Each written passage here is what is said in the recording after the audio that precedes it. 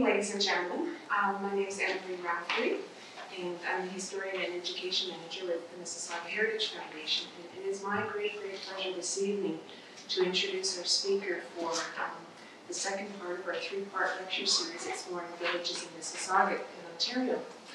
And we have with us this evening somebody who is probably familiar to many of you, and to those of you who have not had a chance yet to either meet Verna Mae or hear her speak or read her words, you'll certainly by the end of this evening get a sense of having maybe grown up with Verna Mae. Okay? Verna Mae is actually, you've probably seen just outside her latest book, her sixth publication, Cooksville, about Cooksville. And Verna Mae has researched and self-published 5 other publications on Mississauga, starting with my Villages of Mississauga in 1986, I believe. So for the past decade, this is how Verna Mae has described staying young. It's getting out there and researching and getting one off the press fast enough to be able to get out there and research another one. So it is my great pleasure, as I said, to introduce you to Verna Mae. And Verna's going to give us a bit of a personal tour of historic villages of Mississauga. Last week we explored the lost villages of Mississauga. And just at the close of this evening, I'll be giving you an indication of what's to come in terms of lectures, okay? So if you just all help me welcome Verna Mae.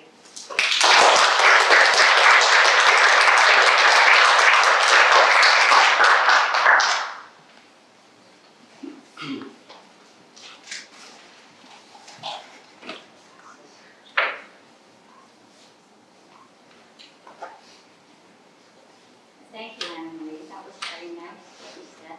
I hope I don't disappoint you.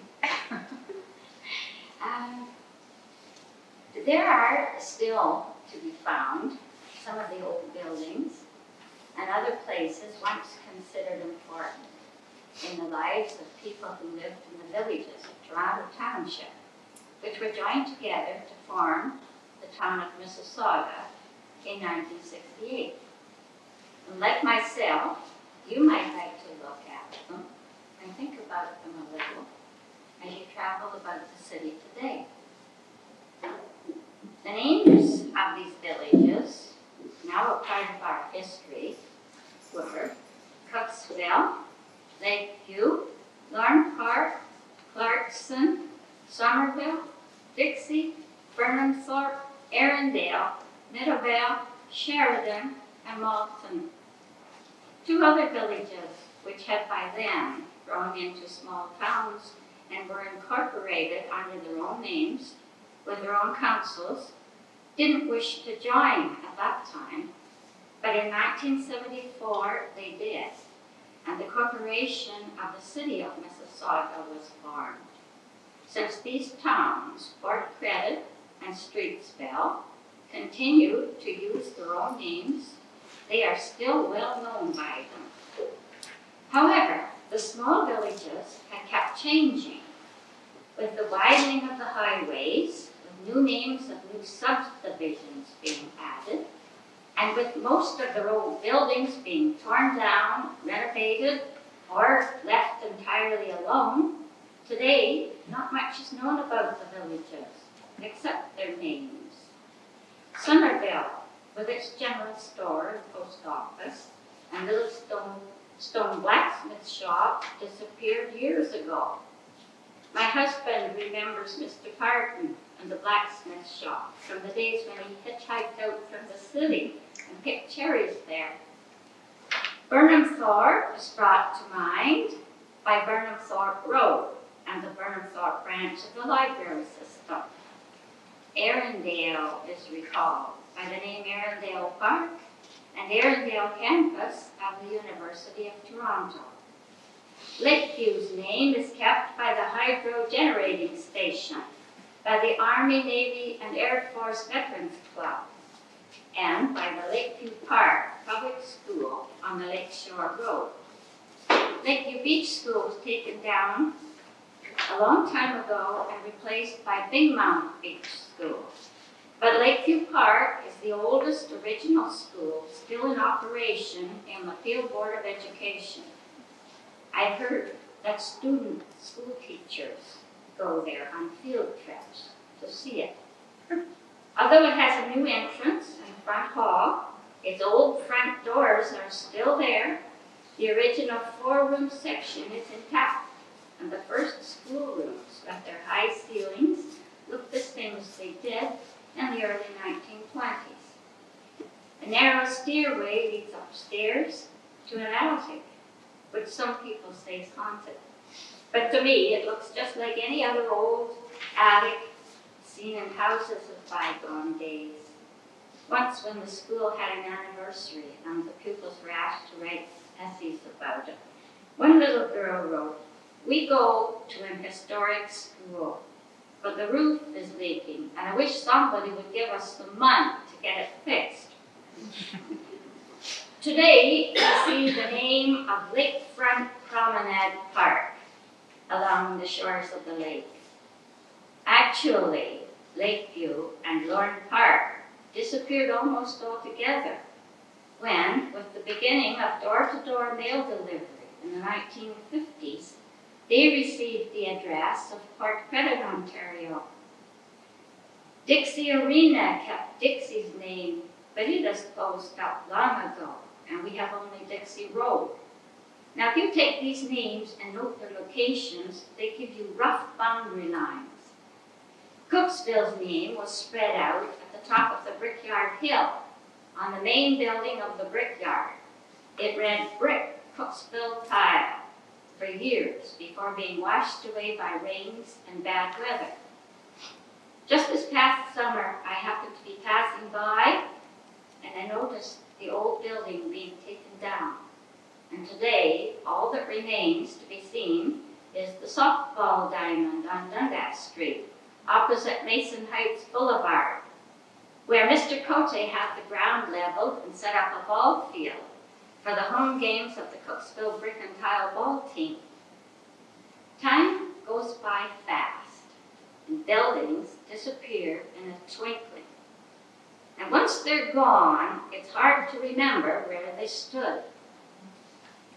Meadowvale saved its name by becoming a heritage village, and Clarkson, once known far and wide for its great production of strawberries, is trying now to keep itself visible by placing signs with Clarkson Village at its entrances. The names Malton Grocery and Malton Meat Shop on Airport Road exist today in our telephone directory. But who would think that at one time, before we ever had the big international airport, there was a Malton Airport. There's still a Sheridan United Church, and we have a North and South Sheridan Way. In fact, Sheridan's name was one of the 2 names proposed for the name of the new town, but it missed out when more people voted for the name of Mississauga. Now, these villages, although marked on the early maps, are considered now to have been only small communities with no boundaries of any sort, simply all run in together.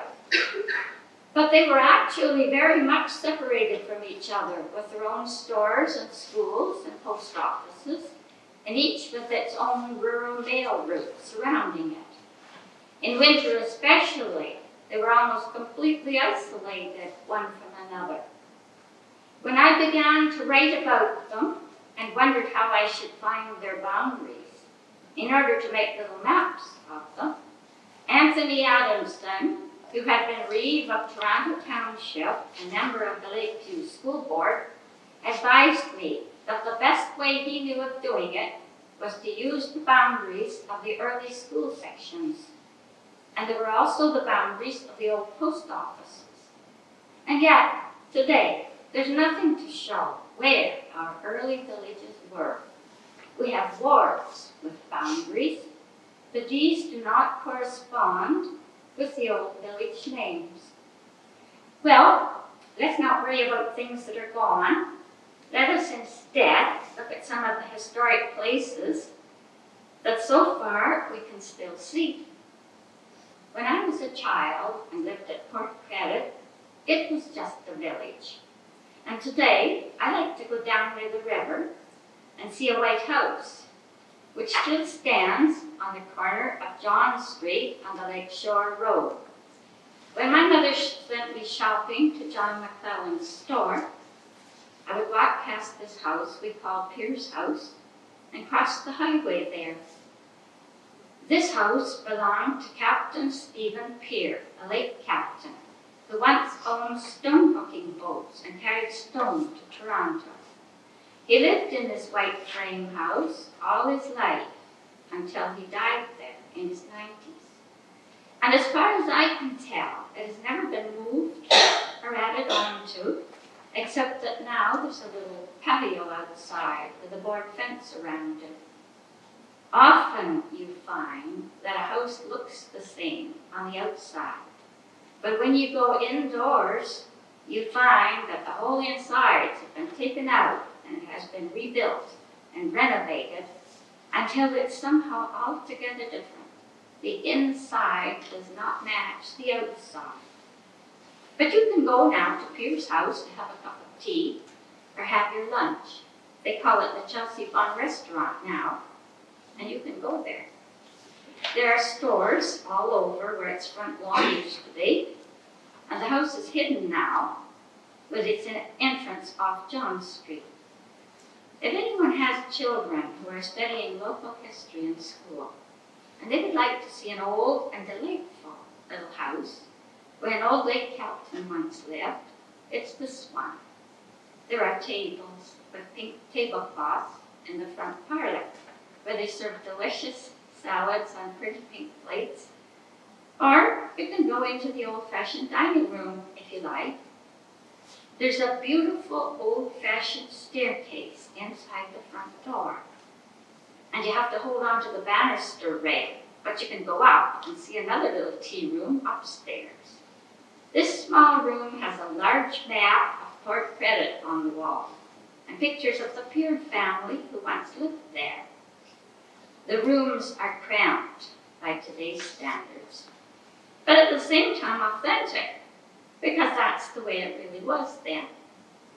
The stairs are quite high, and they give you a real sense of being back in the olden days, as people used to call them, or people call them today, they used to be.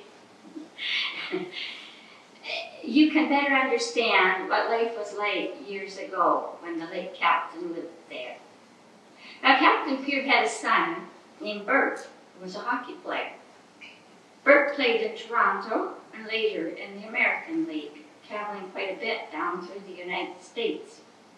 Hockey players traveled then on buses mostly, and he said it wasn't such a wonderful life, really.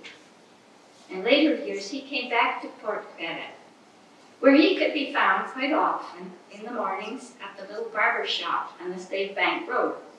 He used to get a coffee and go in there to read the paper and talk to the old Port Creditors who came in. He would say, "If I'm not home, look for me in the barber shop." When he was old, he lived just down the road from the arena, but he never went in to watch the hockey games. He used to say that the kids today go out and play hockey dressed up in suits of armor. He couldn't figure out how they could skate with all that equipment on. He said when he was a boy, he would pull on his woolen toque, pinch his father's work gloves, stick some magazines down his pants, and go down to the ice on the river. That's where he first learned to play. When he grew up, the sports writers used to call him a puck hog because he would never pass the puck. But when he was old, he said that in those early days, the pay wasn't very high. And the rule was that whoever scored a goal got $100. So Bert said, "Why would I pass the puck? If I pass it and the other guy scores, well, there goes $100. Well, the late captain has been gone for 40 years, and the hockey player for several years now. But still, the White House, built about 1870, or maybe a little before, stands there on John Street. It reminds me of an old poem we took at school. Do you remember? In the elder days of art, builders wrought, with greatest care each minute and unseen part, for the gods see everywhere. Now let's go along the Lakeshore Road to Lakeview, east of Port Credit, and visit another little house, located near the corner of North Mount Avenue and the South Service Road. This one was not only a house, but a store as well, and is remembered still by a few people as Mrs. Waslake's store.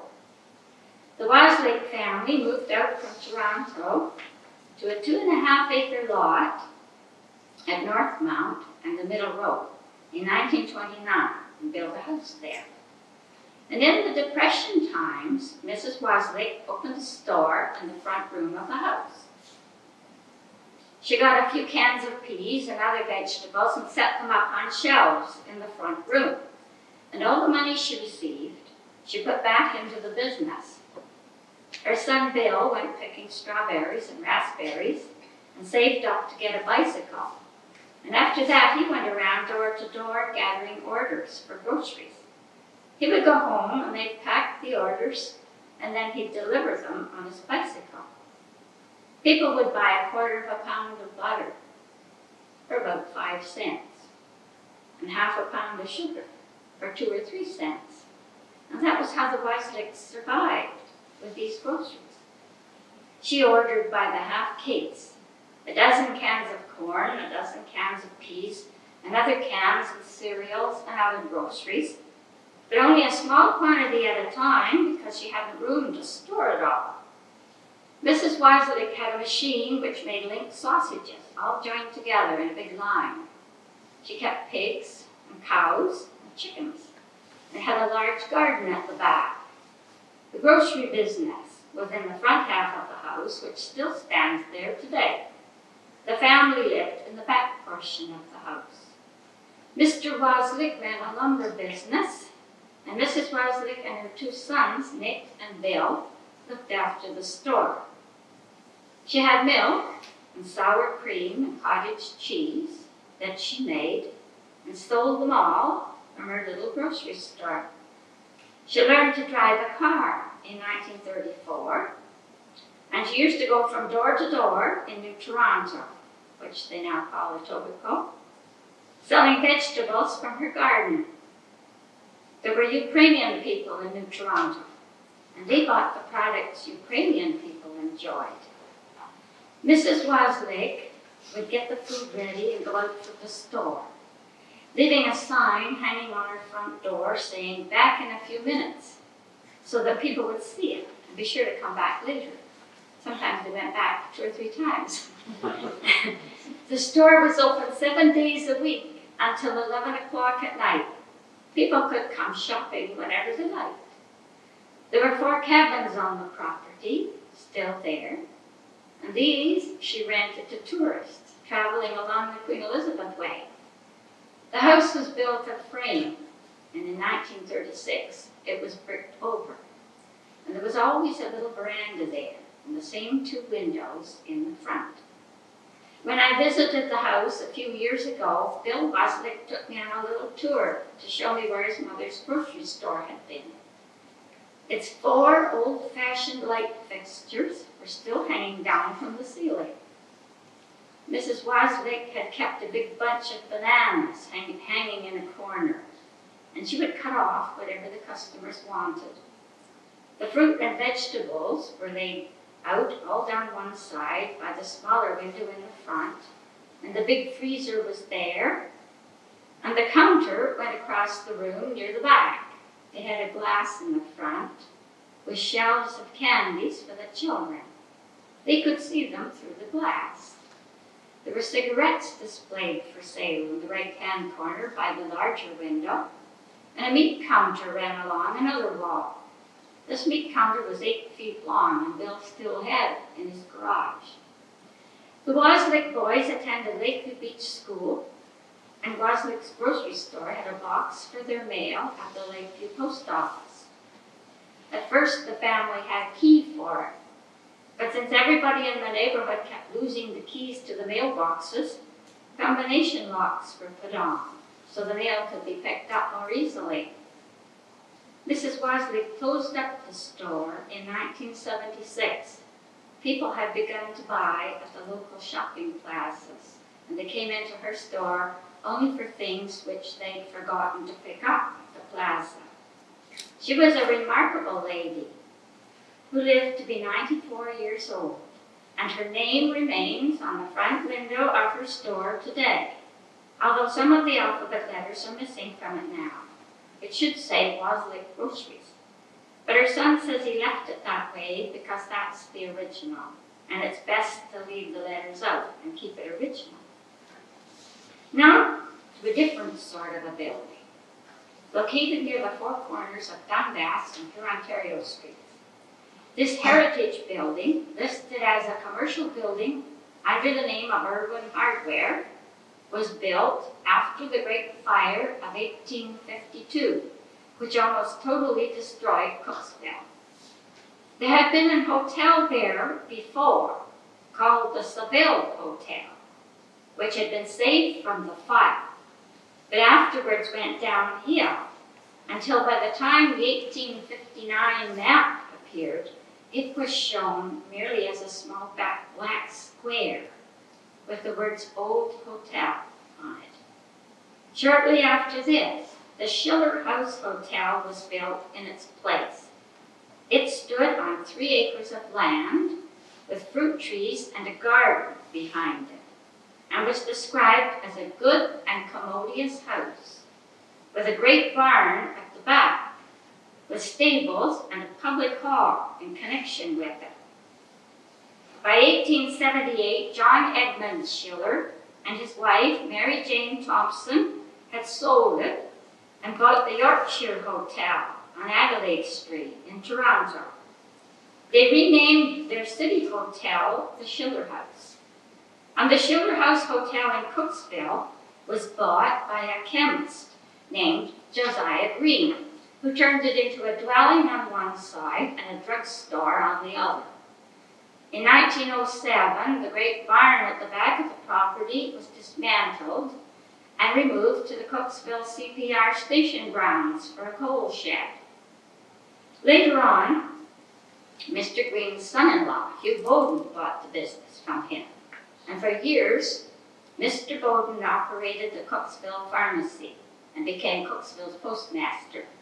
It was he who altered the front of the building, putting in 2 plate glass windows on either side of a center doorway, on one side of the pharmacy.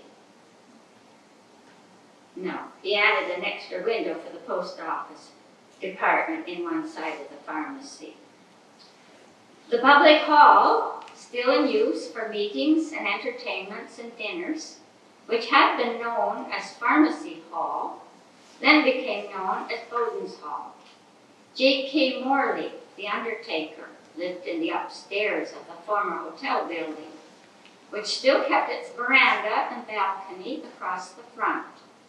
When it was renovated in Mr. Morley's time, the balcony was stated to be fine for its purpose for a while longer. Bowden's Hall later became the Orange Hall. And the Orangemen had to move out when this frame building was torn down in 1928 by William Copeland in order for him to build new stores and apartments on the place where it had been. But over all the years, the former Schiller House structure itself has remained in use. Its stables have long since disappeared, and also the veranda and balcony across the front.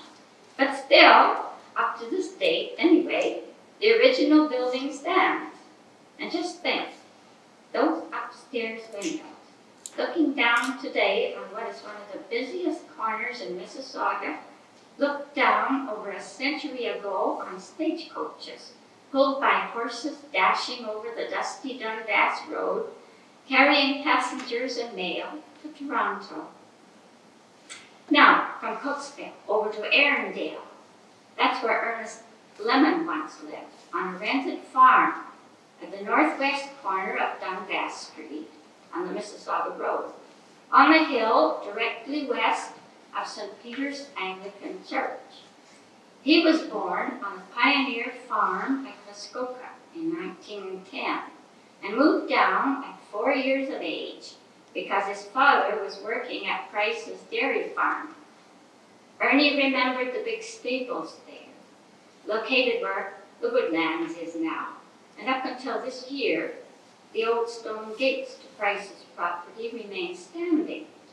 They've been taken away now, but they were a reminder of the dairy, which once supplied milk for the sick Chalmers Hospital in Toronto.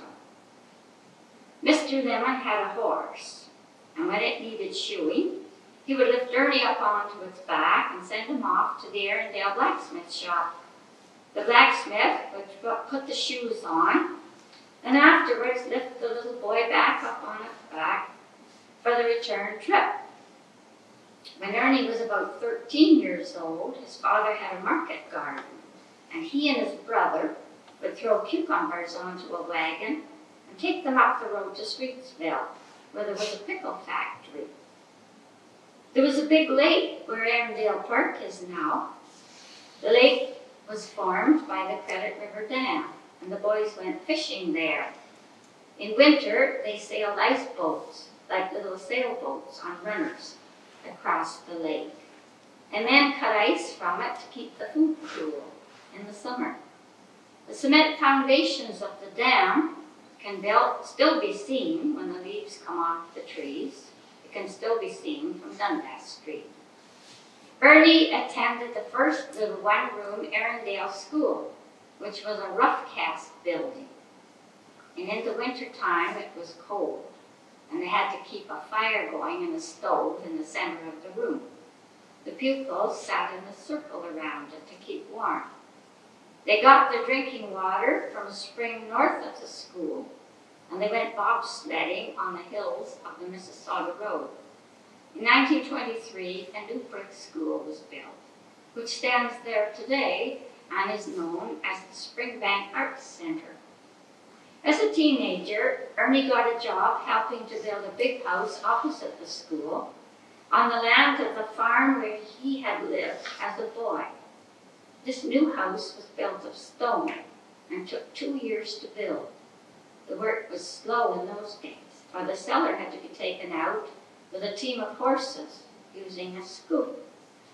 But it was finally finished with an entrance lodge or gatehouse on the Mississauga Road. And today, if you go up there and turn left along the first road above Dundas and follow it around, you can see the stone house. It's now known as Glen Erin Hall. Just before closing, I'd like to say a few words about an old building which is not there anymore. As I used to come down the Brickyard Hill along Dundas Street, I would always look at the old lath and plaster church building. It just seemed to be there in a convenient spot to catch my eye. This old gray building was Cooksville's first Methodist church, built on Agnes Street in 1844. After their new brick church was built in the 1880s, the first rough-cast structure was bought by Samuel Emerson Harris, who moved it around the corner and set it down beside his own house on the north side of Dundas Street. When it was moved, a little note was found inside its cornerstone stating that William Curtis Stevenson, cabinet maker, August 1844, worked in this church, and a hardened black apple car was found alongside his note. Mr. Harris had a grocery store there, and later, for a while, it was a small lending library started by the Cooksville Women's Institute in 1931. It's chiefly remembered today as Gordon Harris's insurance and real estate office. But one day, as I came along Dundas, I saw that the old place was gone. There was just a bare spot left where it had been. Now, I don't think there's any place which looks smaller than the spot where an old building has stood. And once it's gone, after only a very short time, you find you can't remember exactly where it stood. When I wrote about the building in my Cooksville book, I had to drive all the way back down to Cooksville to find out whether it had stood on the east side or the west side of Mill Bar Road. So thus, our memories fool us, and we quickly forget our heritage and places we have known all our lives. And in order to write about them, we must go and check old records. We cannot depend on just our memories to tell us where and what they were. We find indeed that we have lost whole villages, and nobody knows where they went. Unable to exist on their own, and yet wishing to remain by joining themselves into the town of Mississauga, they have now been absorbed by a city of an importance and immensity such as they never could have imagined, and they're now no more than a shadowy part of our history. And thank you very much. I hope you found it interesting, as I did when I put it all together.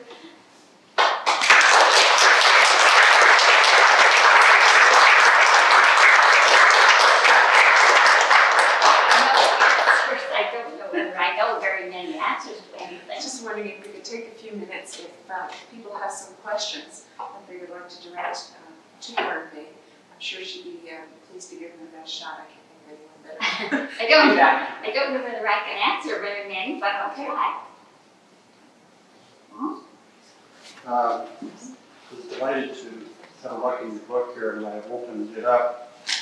I opened it up to the part about Roy Pallet, and Roy Pallet was the father of my stepfather. I'm Bill Barber, my stepfather was Don Pallet. And I heard a lot of interesting stories about dressing the Wyandottes. It wasn't as particularly a happy a job as some of the people might think that it was. The other thing too is I had the privilege, you mentioned Bob Hart, and I had the privilege of knowing him too. He died, I believe, in 1969, but I used to take shovels down with him, and he would re-rivet the shovels onto the handles. So I knew Bob, and I had a picture of Bob Hart, and it was a posed picture in front of the box was shot in 1910. It's a very little squat. Oh, that's a lovely picture. Yes. It's hard to find pictures, and when you have pictures like that, they should be preserved. Well, he was very interesting. His estate was broken up about 20 years ago. Yeah. And I had the privilege of seeing it before it went to Waddington, so there were some wonderful pieces in there. I'm glad to hear about that. You were talking in the corner of Erindale and Dundas. Which corner, which northeast or southwest, or what corner would that be? You're referring to this building. Oh, the old building? Yes. Oh, that's on the southeast corner. Yes, it's not right on the corner. It's over just a little bit. Well, there's a pharmacy there. Well, that's the pharmacy. That's where that's where Copeland's grocery store was. Yes. But it has been on the very, right on the corner. But they moved it over 40 feet. And the building I was talking about was the old hotel building. But that was, first of all, that was, George McClellan's store. And then it was, later on, it was Copeland's store. That's the one where the pharmacy is now. But this was a different pharmacy. It was earlier than that, much earlier than that. In fact, he had the pharmacy, I think it was 1890 anyway. So it was, George McClellan had his pharmacy from 1890. So that one was back before that. And then there was the Cooksville pharmacy after that. Christie's had one later on, farther along Dundas, opposite the Methodist Church. Farther east? Farther, that was west. Over by where the old town hall used to be, the church and the town hall, over that way. That later on was McClintock's pharmacy, wasn't it? That's McClintock's. Yes. Mm-hmm. And on the east side there was Strava pharmacy. Yes. Mm-hmm. Yeah. That's right. They had several pharmacies. And they're very confusing if you start and pick them out, but you have to inch your way along and figure out what time was it, you know, because it changed, the years it changed. There was Ward's Pharmacy also.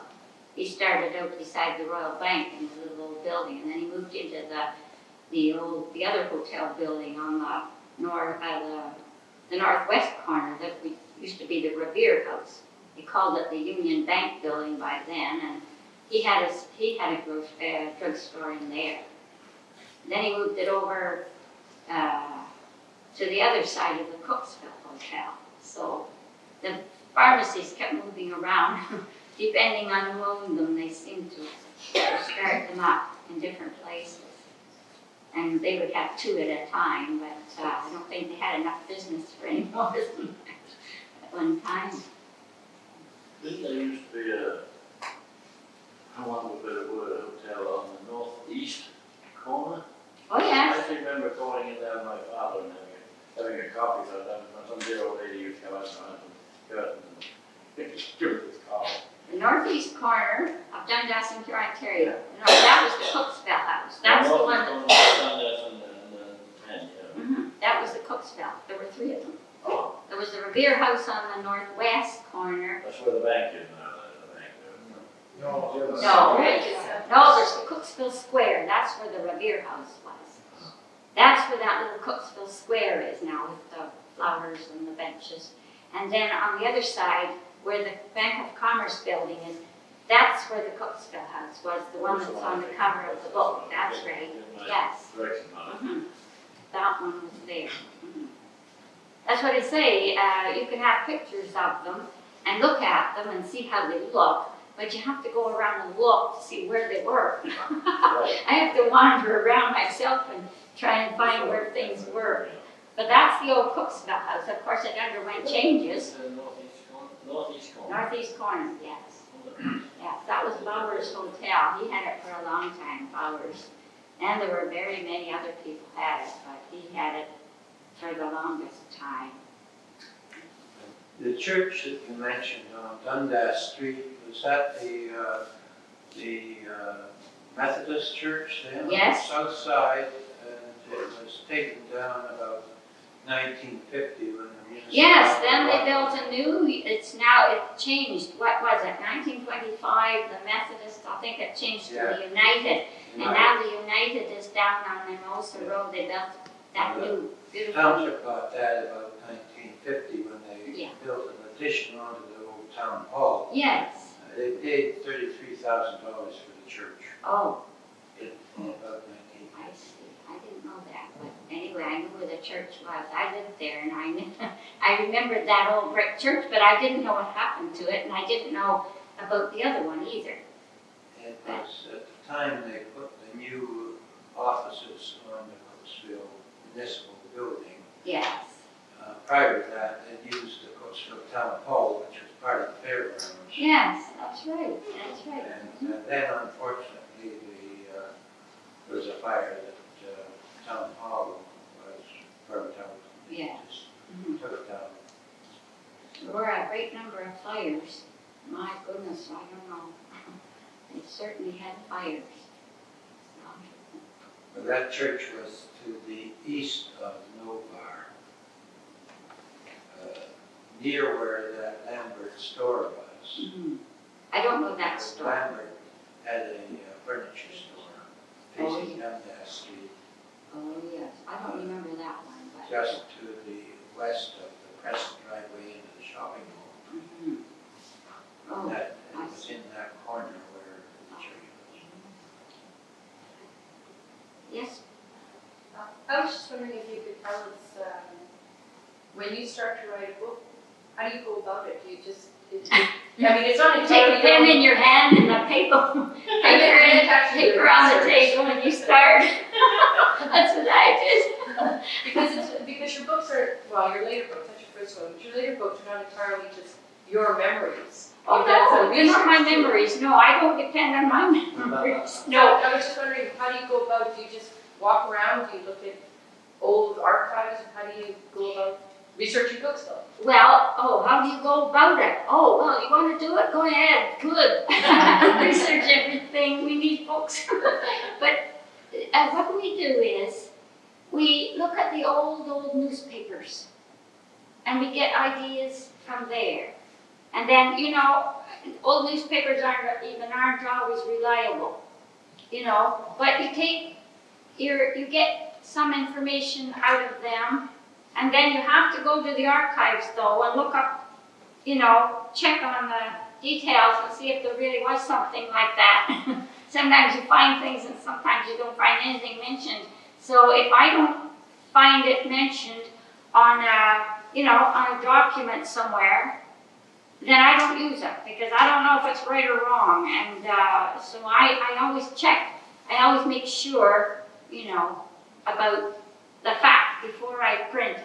Lots of stories I heard, and I had lots of things about places, but I never could, find anything to give me anything official on them, so I didn't use the stories. And if somebody just tells me a story, I don't listen. I listen, but sometimes they tell me some fantastic stories, like a real good murderer, something like that, but I don't use that kind of thing.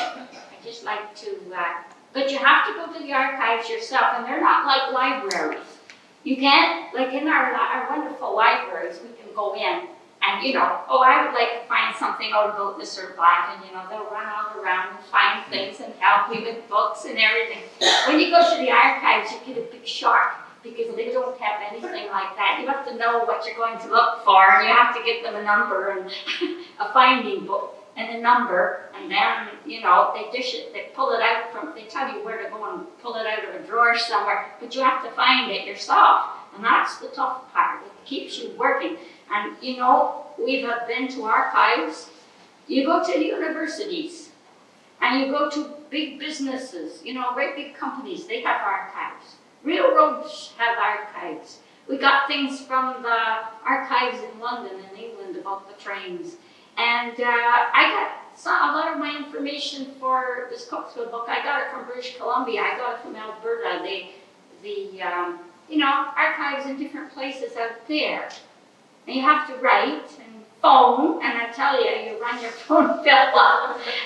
My husband phoned about 9 times trying to find a picture of one of these characters in here. And, you know, they never heard of them. They didn't have it.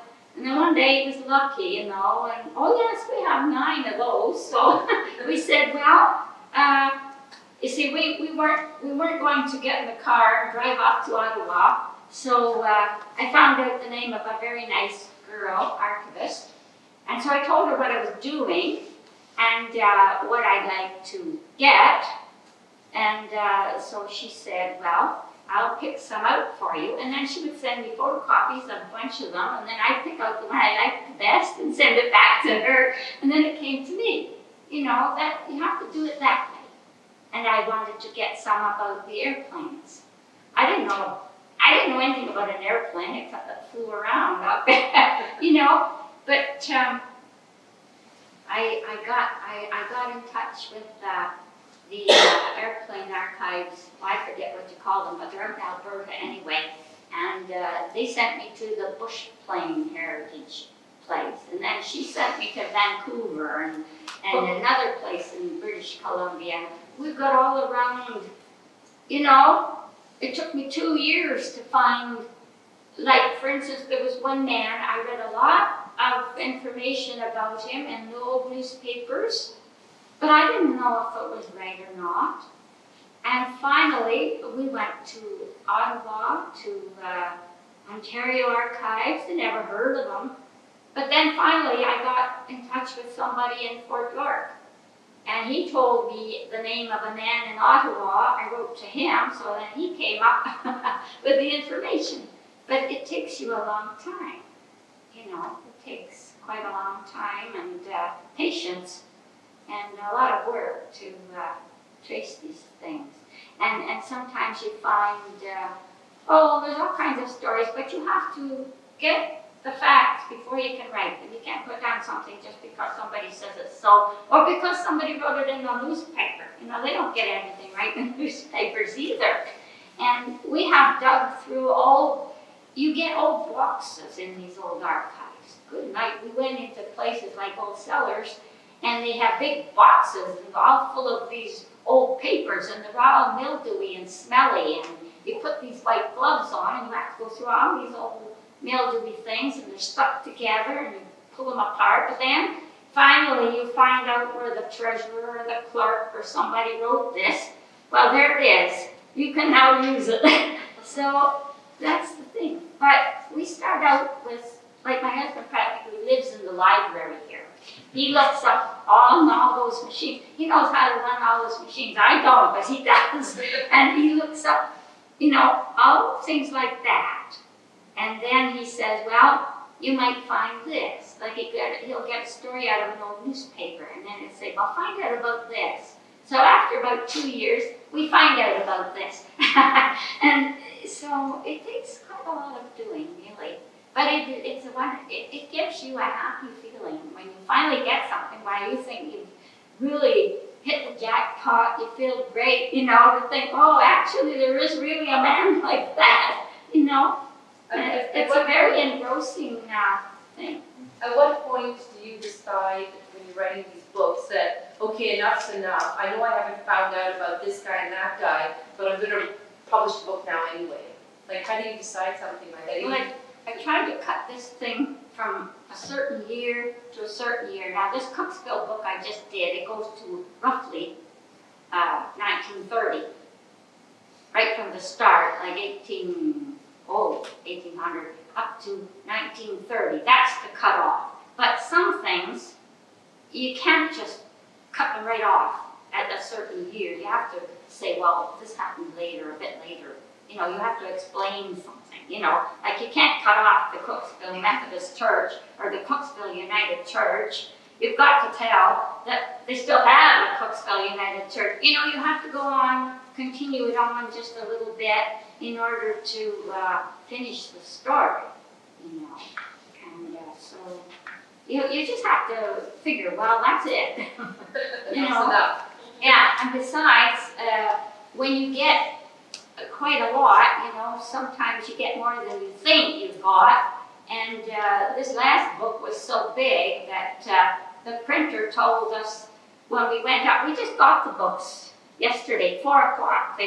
She had some ready, or they had them ready, and we went up there. And so we just went up and got them, and Tim, he's the printer, the boss man, he said, well, yes, he says, we've got it at last. He says, the New York telephone directory. So, and they gave me these flowers, so, which I thought were nice, and I brought them down to show you. Porcupine's quill. They're nice people, and they help me a lot. They're really nice. So, they matched the cover on our books, see, with the orange and the bricks and all, and that's what she told me anyway. But I thought that was nice, and I thought I'd bring it down, and it'd be nice. Yeah. I just wanted to comment on something that you had said, you kind of glossed over. It was the idea of making sure you use fact. And I know just from personal experience that that's going to be a very hard thing for you to do, because the people in those communities that you're writing about hold on to their myths very dearly.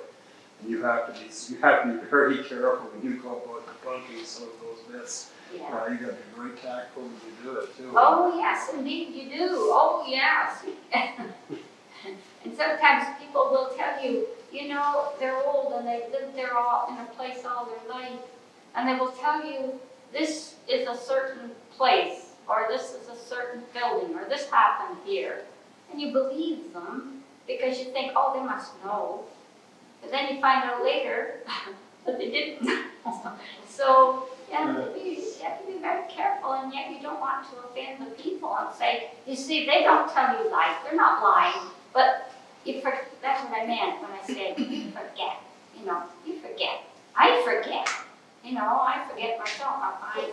I'm thinking of the people that still swear that Buffalo Bill Cody was that. Oh yeah, Buffalo Bill Cody. Well, I don't know about Buffalo Bill Cody. I didn't say anything I mean, I know there was Cody's, and he had his hotel or whatever, and I didn't go into that. Luckily, I think Mr. Cody was over in Dixie. That saved me. I always thought it was a miracle because the actual birth was registered in 1809 and Buffalo Bill was born by 1835. Oh, yes, see there, now that's a good example. I'm glad you said that. But as I said, you have to be very careful. And I think my husband and I have tramped through more cemeteries than really, I'm telling you, you go in order to get a certain date. I mean, you figure, well, if you can't get a date anywhere else, you have to go and find, well, where is he now, and then you get a date, and we figure, well, surely they must have known when it was one of these old stones that you can hardly read, We figure, well, they must have known what year it was, so we take that. Yes? I was just going to say, I've never heard the myth about Bill Cody being baptized here. Maybe that's your next book, Myths on Mississauga. Oh, well, yes, very much so. Because as you say, there are a lot of stories like that. Well, there are tremendous stories, and you get them out of the Perkins Poll collection. Oh, really? Yes, you do actually. Oh, I heard a wonderful one about, oh my goodness, it was about an Indian who lived in a cave along the Credit River behind a great big stone somewhere. He crawled in here, he had this big cave.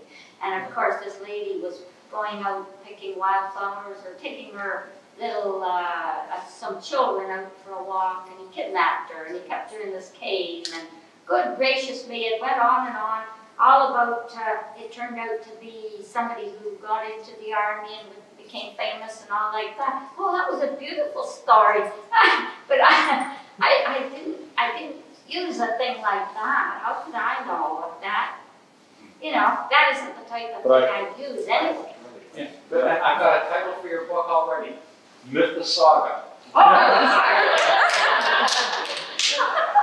That's about the hardest thing to think of, a title for a book, but that's beautiful. You are right, because that actually is how the people define themselves. They don't always define themselves by the fact, they define themselves by the mythology.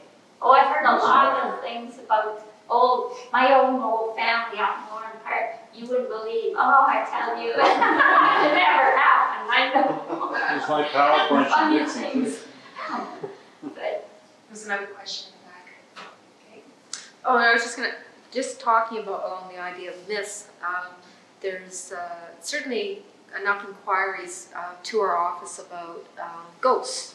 Have you come across any ghost stories? Not factual, but stories that you encounter about ghosts of Mississauga? no. I just heard about the one over in old Lakeview Park School, and I don't think there's a ghost. And they have, in Port Fed High School where I went, they have a ghost up on the 4th floor. It only goes up. It's the floor above. They've got their ghost up there. I forget what they call him now. What's his name? I forget. But every year they talk about him, and they have a little scholarship, for the ghost. I don't know where that story came from. I don't think they know at the school now. You've You know the spoken one to. up Erindale House? Yes. Oh yes, I heard there's one there too. Yes. It's one of the Copeland House too. Yeah. Apparently, I got a call from a real estate agent a number of years ago wondering what the strange presence was that they used to see at the front door of the Copeland House. Oh. And I said, well, it's probably one of the Copelands. I'll call my friend Kim Clement and find out if he knows anything about it. He didn't know anything about it. No. But we bought an old farmhouse for our our project, 1967. What was it? Centennial Project, our old farmhouse. Do you know that old farmhouse? I was afraid to go up the stairs for about 3 or 4 years after we bought it because I thought there was a ghost. I'd meet one on the stairs. I got a weird feeling on the stairs I was going to meet a lady dressed in gray, and I didn't get over that for years.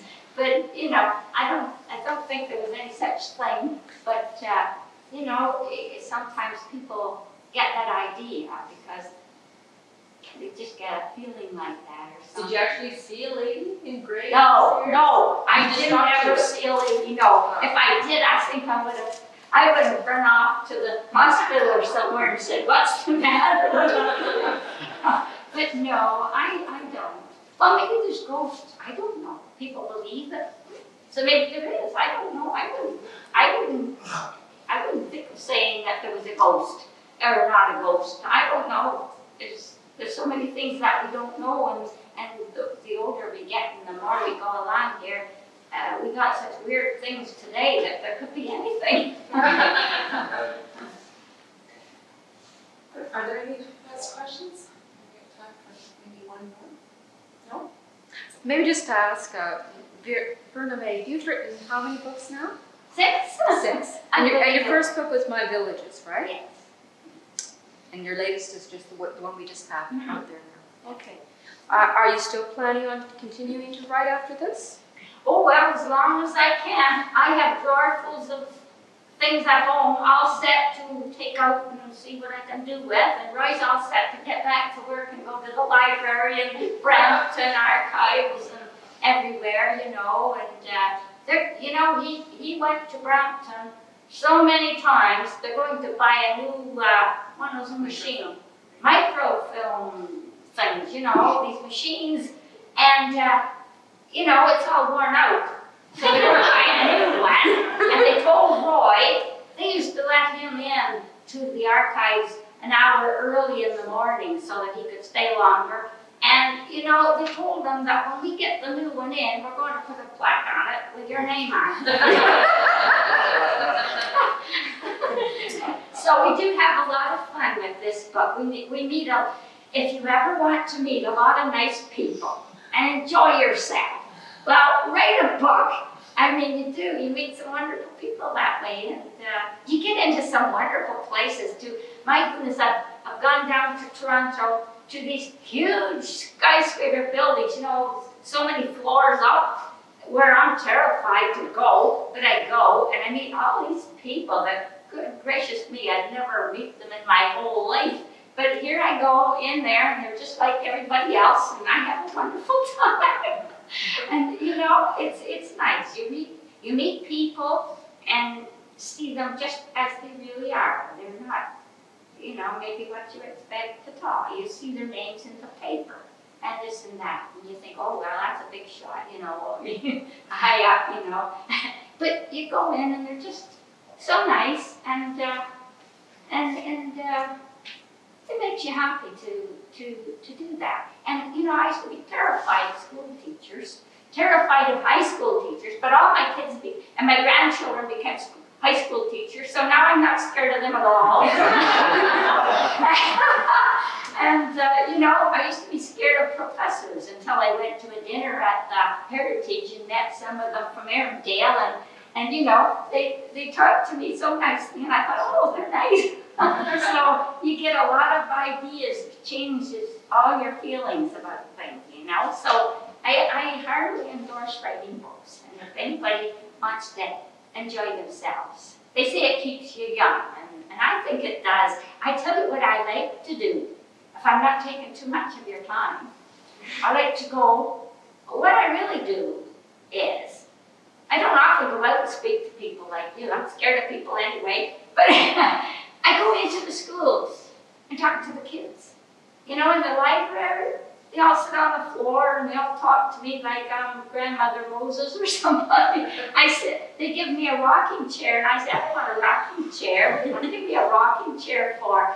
But I go in and I talk, and I try to tell them about the old days. Like they say, what was here before my school was here? And, you know, things like that. And then they want to know, how much did your father pay for his house when he bought it? And I said, well, the first house my father bought it was a new house, cost $2,800. And I said, he put down $800 on it. He had a mortgage for $2,000.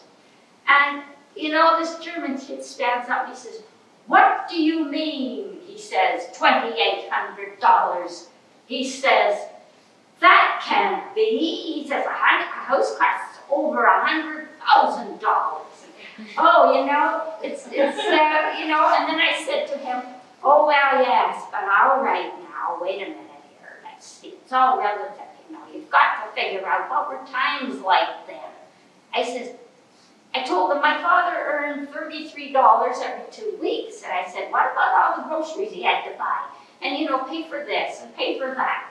How long do you think it'll take you to save up $800, you know? So all the kids got out their pens and papers and they started figuring out how much everything cost, and oh, we had a great time, you know? So you can enjoy yourself with the children. They're pretty smart. They really can give you what for when you go in there, because you have to, you know, you have to figure out things with them.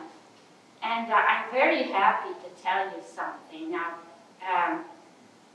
the heritage people know about it, but my first book about my villages, you know, I told about when I was growing up in Port Fed, about my grandfather and my grandmother and all that, you know. Well, they made, the kids of grade 5 and 6 at Sawmill Valley School, they made a play out of my book. And it was a trip. They went up the Credit River in this boat with Grandpa. And they went up and everything was old. They saw all the old things. And then they came back down and everything was as it is today. And they made up the most interesting little play with all this vocabulary, you know, and the way they spoke. And then I took them over some of my music, you know, and they played and they sang and they did all those old music pieces. And it turned out to be a very nice play. I liked it a lot. And so I was happy that they did that. And so I thought, well, they enjoyed it. And if you can make kids enjoy anything with anything you write today, well, I think you've really done something. But they made me happy. And that's what I get out of writing books, actually, when I go to see the kids and they do things